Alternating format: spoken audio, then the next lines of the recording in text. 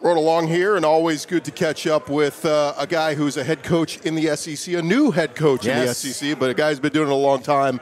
Great to get you on in the city of Houston. LSU head coach Brian Kelly. How are you, sir? I'm doing great. Thanks for having me on. Absolutely. So, Coach, I got to come clean. I've always thought of you as a no-nonsense guy, a guy who demands excellence. But I'm talking to your players today, they're like, oh, Coach Kelly is hilarious. Like, what is this? Well, you got to have some fun along the way, too. I mean, you can't be serious all the time. And look, every time you guys see me, I'm in my office working right on the sideline. Right. There is another side of me, too, right?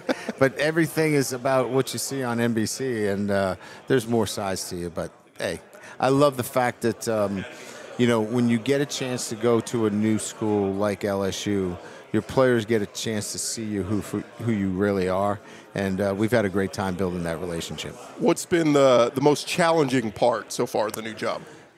Well, I think early on, putting the staff together, we had to put a lot of support staff together, getting our organizational people together, a roster that was depleted, making sure that we were able to really put together a competitive SEC football team. Look, you don't get a pass the first year. You got to go win some football games. So I think that was probably the most difficult time, and we were having to deal with, some self-imposed sanctions as well, and all those things combined made it a challenge. Not anything that we didn't expect coming in, but you put all those things together and make for a challenge. I think we're coming out on the other end now where, we really can focus on our football team, developing our team, and, getting a chance to play a little football, and it's going to be fun. We saw you in Houston. You weren't coaching the team yet, but for the bowl game. But, I mean, was that kind of like an eye-opening, my God, like this roster, and depleted for different reasons, but, man, I got my work cut out for me. Yeah, I think at that point it became one where this is daunting in a sense that, we've got a wide receiver that's a walk-on playing quarterback here. This is going to be some work. But, quite honestly, I think we knew as you pull back the layers that we had a number of players injured that were going to be coming back. We had some guys with academic issues that we thought we were going to fix. So I think all in all, I think that was kind of I hate to say this, but let's try to be competitive in this game and put our best foot forward and play hard. But better days are ahead. A lot of people have their problems with the transfer portal. There's some good, there's some bad, but you took advantage of it, and you helped address a lot of needs. What's that kind of done for you this offseason? Yeah, I think we used it the right way. I mean, look, the transfer portal could really hurt you if you take the wrong kids, and it upsets what you're trying to do. But, we were all kind of starting on this, same kind of, basic premise of, bring kids in that are from Louisiana if you can, that have a love and passion for LSU. And if not, then make sure it's good character kids that are the best players on their team. So I think we stayed with that. We were committed to it, and it's helped our football team. It looks like you've kind of hit the ground running with recruiting. I know you can't talk about specific guys, but the Houston area is a very important area. LSU's always recruited them well.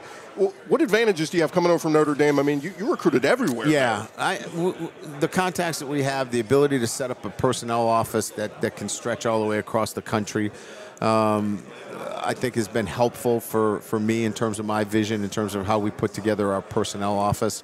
It's split. 80% of it is obviously high school talent. A little bit, 20% we'll keep an eye on the transfer portal. But I think that's helped quite a bit to allow us to do our recruiting in the state of Louisiana, and then obviously stretching into some important areas that you mentioned, like Houston and the state of Texas. How excited are you to just be able to run out that tunnel for the first time in Death Valley? Yeah, I mean, it's a long time coming. We had the spring game, but that's nothing like that first time when we were going to play Southern at night, and that stadium will be sold out. And just to get that atmosphere is, one of the bucket lists, right? Who wouldn't want to be able to have that? So excited about that opportunity. I've seen you on the practice field in the shorts and the light shirt. I mean, temperature a little bit different, right? Quite a bit. Listen, I played golf a couple of weeks ago in Baton Rouge, and it was like I never, this dripping sweat. Are you a sweater like me? I'm a sweater. Oh, my gosh. I mean, I love to play golf, but I don't know if I want to play in this kind of weather. So, it's going to be a different climate. But, look, when you're coaching and you love what you're doing, just drink a lot of water, you'll be fine. short drive for fans, LSU fans all along the I-10 corridor to come see you guys opening the season with Florida State. Yeah. I mean, look, sometimes you get an easier team, I guess, and sometimes you get a big dog like that. It's a big one to start your career, right? Tough team, yeah. No, Florida State's no joke. I mean, this is going to be a good football team. When I was at Notre Dame, they took us to overtime, and it's a team that's going to play physical, fast, well coached.